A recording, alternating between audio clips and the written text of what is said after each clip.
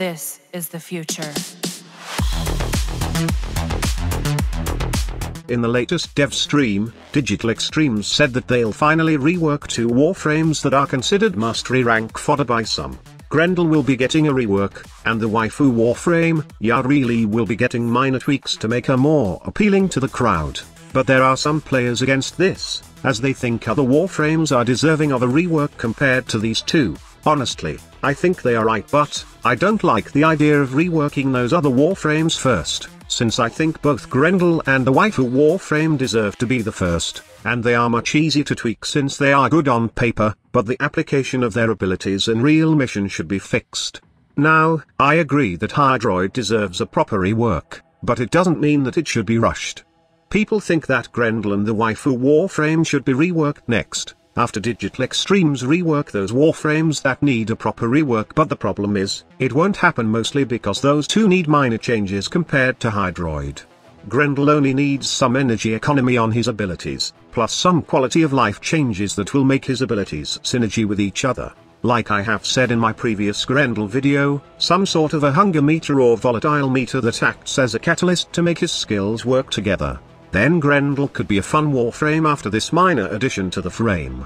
Honestly, Grendel's kit can potentially be good in a real mission, and all Digital Extremes needs to do is make it work in a real mission. By the way, I'm not talking about Feast being changed and allowing it to consume all enemies inside Grendel's belly. A good example would be his 4th ability. If Digital Extremes would somehow give scaling damage to this ability when it grows in size, then we could have something good. Also, his regurgitate is like spitting into enemies, when it should be throwing up those volatile saliva and damaging the enemies. I'm sensing that Grendel can be a great warframe if only they buff the power of his abilities, and then make it combo with each other.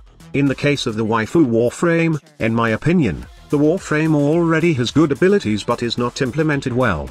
Her aqua blades are pretty good with the augment. Marulina is a solid damage reduction ability, but it is very limited since it doesn't work in some instances, or to give a specific example, it cancels on operator interaction. And lastly, her 4 is a good crowd control ability, but it didn't last long enough to control crowds. On the other side of the coin, there are warframes like Hydroid that needs a proper and extensive rework in my opinion. We all know that they have done a rework already on this warframe, but it fails to impress. The idea is there, but it's implemented to the worst, wherein the abilities feel like they are competing with each other, or they could have made it into one ability and decided to split it. Okay, let me expand on this.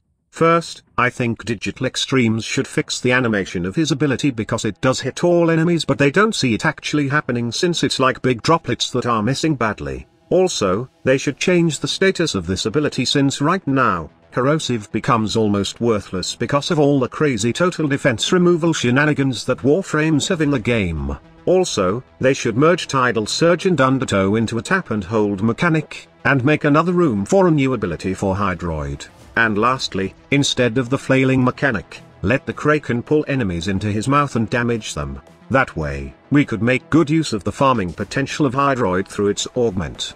To be fair, there are lots of Hydroid enjoyers out there that think Hydroid is fine, but he is becoming obsolete though because most of the old warframe have this design wherein their abilities seems to progress. It's designed wherein there's a specific progression that is happening to the kit of a warframe, while the newer warframe feels like they are more leveled out kits wherein abilities are evenly powerful, or they work together with other abilities. I think it's just right to rework the new warframes, because they can be easy to level with other new warframes. The old ones need a comprehensive rework so they can level to the new warframes, but I just hope that it would not take another year just to see that there are obsolete warframes in the game right now.